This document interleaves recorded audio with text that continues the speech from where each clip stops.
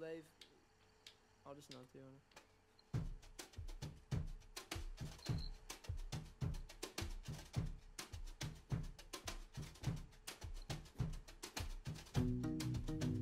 Hello, you're watching Armando Hasurungan, Biology and Medicine videos. Please make sure to subscribe, join the forum and group. For the latest videos, visit Facebook Armando Hasurungan, like, ask questions, answer questions, and please post some interesting things like your artworks. And you can also change the settings to HD original for better graphics of this video. Now this video is going to talk about the thyroid gland. Now the thyroid gland produces thyroid hormones, which regulates many metabolic processes in our body. The thyroid gland is situated around the throat. If we zoom into this section, we can find the hyoid bone, and underneath it is the larynx, and this butterfly-looking structure is known as the thyroid gland.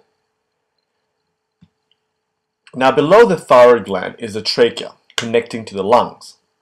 The blood supply to the gland comes from the aorta, which is right beneath it.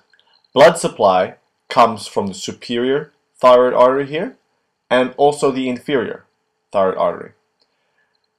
The isthmus here connects the two lobes of thyroid glands together. And as mentioned, the larynx is above the thyroid gland. Now if we zoom into the thyroid gland, I'm saying thyroid gland so many times, we can find few cells. And the structure sort of looks like these. Now the red blood cells are found here, which obvious because it supplies the thyroid. We also have follicular cells, or principal cells here, connected together to forming the lumen called the colloid. Now each of these segments here are referred to as lobules, which consist of 20 to 40 evenly dispersed follicle cells. And it is these follicle cells that produces the thyroid hormones. So the follicular cells produces the thyroid hormones. And there are two thyroid hormones, triiodothyronine, or T3, and thyroxine, T4. So two types, triiodothyronine, T3, and thyroxine, T4. The thyroid also produces calcitonin and other hormones, but we're only looking at these two hormones. And what T3 and T4 do essentially is that they increase the metabolic rate amongst many other things. So what helps regulate or stimulate the production of these two hormones? Well, in the endocrine system, the hypothalamus has a major role in stimulating glands. The hypothalamus is situated around the brain. If we zoom into this section here, we can see the hypothalamus and two lobes underneath it, known as the anterior and inferior pituitary glands. And of course, the thyroid gland is situated around the throat. So, the butterfly-looking thyroid gland. So what happens is that the hypothalamus secretes thyroid-releasing hormone, which causes the anterior pituitary gland to secrete thyroid-stimulating hormone, TSH. TSH, thyroid-stimulating hormone, then causes the thyroid gland to produce the thyroid hormones, T3 and T4, which then target specific types of cells. Now there's a negative feedback here. Too much production of these hormones, T3 and T4, will inhibit the hypothalamus to secrete more thyroid-releasing hormone, TRH. So how does the thyroid-stimulating hormone stimulate thyroid hormone production? Well, if we zoom in here, we see the membrane of the thyroid and a G protein coupled receptor, which gets activated once bound to thyroid-stimulating hormone. GDP is exchanged for GTP, which increases essentially cellular cyclic AMP levels, which essentially increases the production of thyroid hormones. Now, let's investigate how these hormones are actually synthesized. Just to recap, the thyroid gland has lobules, consisting of follicular cells, which form circular-looking lobules, a lumen called the colloid. Now, if we zoom into this particular section here, we will begin to investigate how thyroid hormones are synthesized. So here we have the follicular cells and the colloid inside it, and surrounding it are blood vessels. There are many cations and anions in the bloodstream, such as sodium, iodide, and potassium, amongst many other things. And inside the follicles, the follicular cells, we have, of course, endoplasmic reticulums, which synthesizes thyroid globulin. And these thyroid globulin get sent and packaged up by the Golgi apparatus into the colloid. So thyroid globulin precursors are packaged up and then put into the colloid.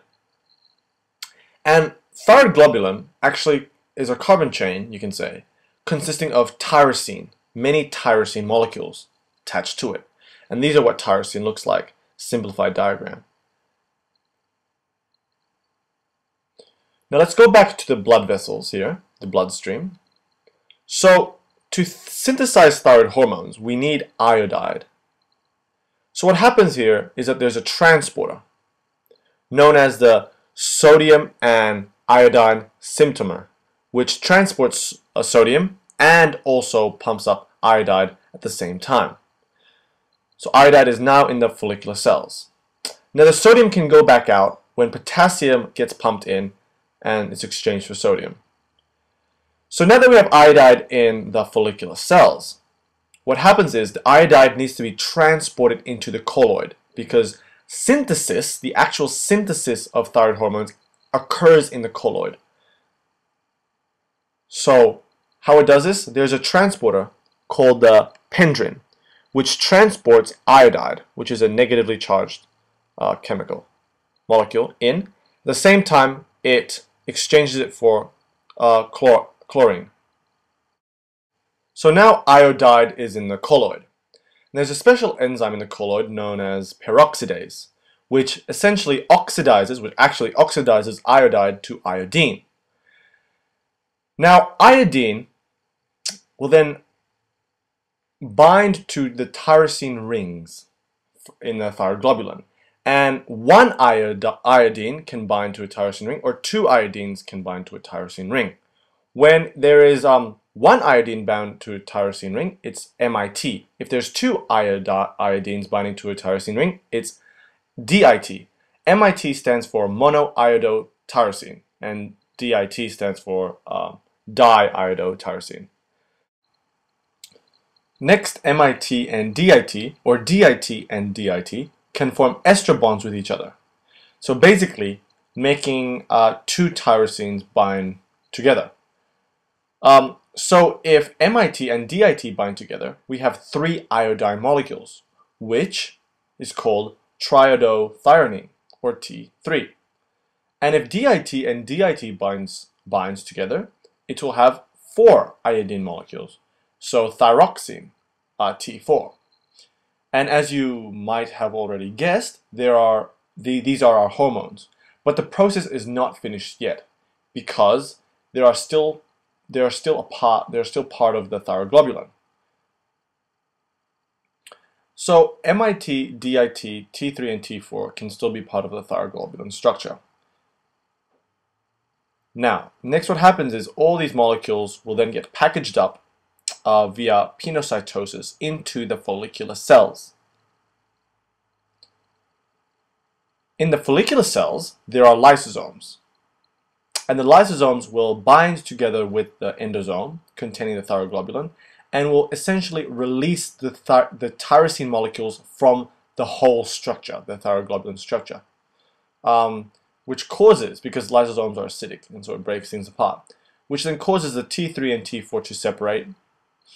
And the MIT and DIT, if present in the endosome, it can be deiodinated or deionized to release the tyrosine and make and release the iodide molecules.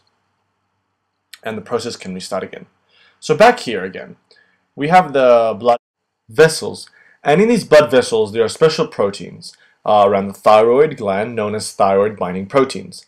Because T3 and T4, the thyroid hormones, are lipid hormones, they cannot travel through the bloodstream by themselves. And so they bind to these thyroid binding proteins, which allows them to be transported around the body to various cells and tissues to initiate its metabolic effects. And so these thyroid binding proteins travels through the bloodstream to various tissues. It should be noted that T4, there is more T4 secreted by the follicular cells than the T3. However, T3 is 10 times more active than T4.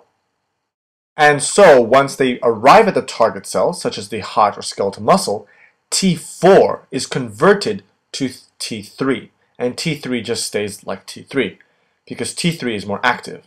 And these lipid hormones, T3 and T4, can pass through the outer membrane easily because they are lipid hormones. They're lipids. And in the target cell, it can be a heart and skeletal muscle once again, there is a nucleus. So what these lipid hormones actually do is that they enter the nucleus. And in the nucleus, there are two receptors that initiate transcription for thyroid hormone responses. And these are the thyroid hormone receptor and the retinoid X receptor, not receptor, sorry.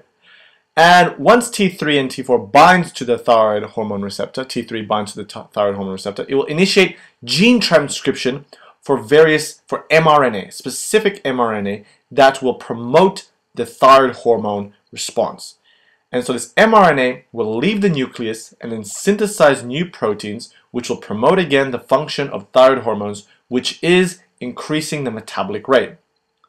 And by increasing the metabolic rate can have many effects depending on what target cell the thyroid hormone binded to.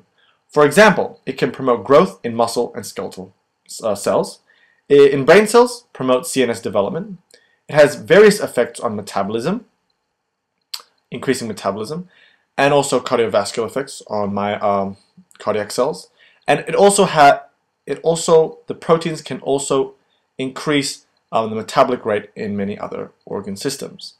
So, for example, in the cardiovascular cells, these protein synthesis will increase metabolic rate by increasing cardiac output, by increasing the heart rate, and by increasing respiration. In the metabolism, it increases metabolism by increasing oxygen consumption in the body, increasing glucose absorption, increasing gluconeogenesis, increasing glycogenolysis, which is the degradation of glycogen, and increasing lipolysis, and also increasing protein synthesis, and also the thyroid hormones will increase basal metabolic rate. So that concludes this video for the thyroid hormone and everything, and the thyroid hormones and the thyroid gland. Hope you enjoyed it. Please like, comment, provide feedback, and subscribe. Thank you very much.